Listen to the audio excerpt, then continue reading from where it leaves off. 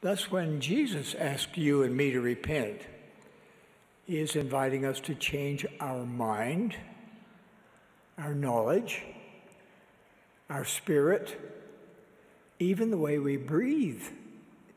He's asking us to change the way we love, think, serve, spend our time, treat our wives, teach our children, and even care for our bodies. Nothing is more liberating, more ennobling, or more crucial to our individual progression than is a regular, daily focus on repentance. Repentance is not an event, it's a process. It is the key to happiness and peace of mind. When coupled with faith, repentance opens our access to the power of the atonement of Jesus Christ. When we choose to repent, we choose to change.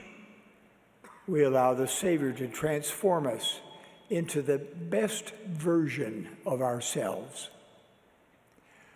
We choose to grow spiritually and receive joy, the joy of redemption in Him.